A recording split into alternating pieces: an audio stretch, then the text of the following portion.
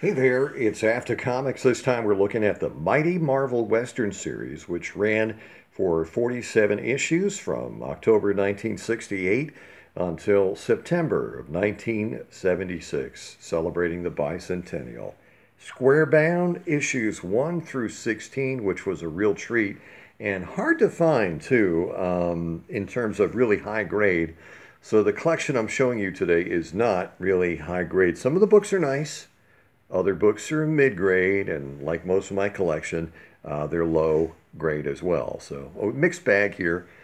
Certainly nothing that I would consider certifying.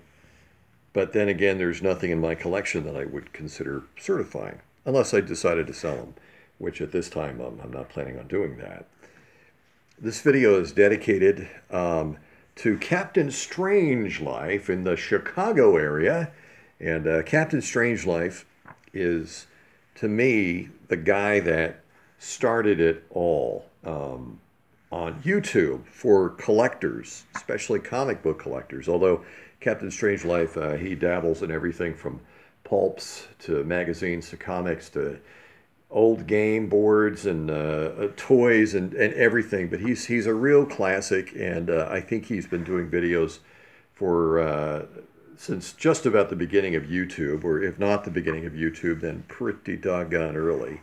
He's got a great sense of humor, always opens his show with something funny, and I really think he does a great job. And he's kind of ageless too, because I've noticed in all the years he's done YouTube, the guy hasn't aged one bit. So 20 years from now, if he still looks the same, I'm going to be a little suspicious. But anyway, of course, Captain Strangelife, this video is for you. So we got the final square bound of the series, March of 1972. And by golly, this started off the picture frame boxes, or the box art, whatever you want to call it, that Marvel did, generally speaking, from December of 1971 until December of 1972. Love it. I don't know why. I guess it reminds me of the first couple of years that I was collecting comics, and I just love the box art. Some of the artwork of the early issues, and by the way, these are all reprints. A lot of them are reprinting early issues of Rawhide Kid, Kid Colt Outlaw, and Two Gun Kid. Later on in the series, and we'll get to that, it's all about the Rawhide Kid. Some of the series issues toward the end are all Gil Kane covers. Most are new. Now, there are reprinted covers. Most are new, especially the Gil Kane covers later on. I was talking about the artwork of Jack Davis earlier, most notably for his work on EC Comics. But he did a lot of Westerns, too, and he did several issues of the Rawhide Kid. And that's just you could just look at the artwork, even on the splash page, and say, yeah, that's Jack Davis. But Jack Davis didn't do all of the artwork. Early on, of course, it was none other than our friend Jack Kirby as well. Now, the interesting thing about this series, I'm going to make this a short video, is that some of these issues actually reprinted the Rawhide Kid before he was turned around by Jack Kirby with issue 17. Issue 17 that came out in 1960. They recreated the origin and the whole look of the Rawhide Kid.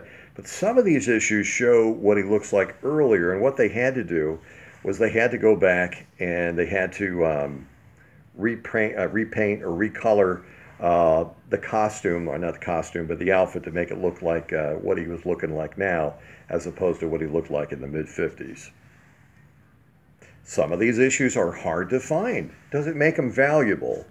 You know, to me, some of my favorite comics are not the most valuable comics, but they're books that took me years to assemble a set, a series such as this. Most of this was assembled pre-internet, but some of the issues that I could never find, I finally found on eBay. Some of them through, I was going to say Lone Star Comics, because they used to mail order, but they're not Lone Star Comics, they're mycomicshop.com. Here we go with some of the great Gil Kane covers. Gil Kane was just a master artist. He really was. I said in an earlier video that Jack Kirby and Steve Ditko were the two artists as a kid that I identified. Gil Kane was right behind him.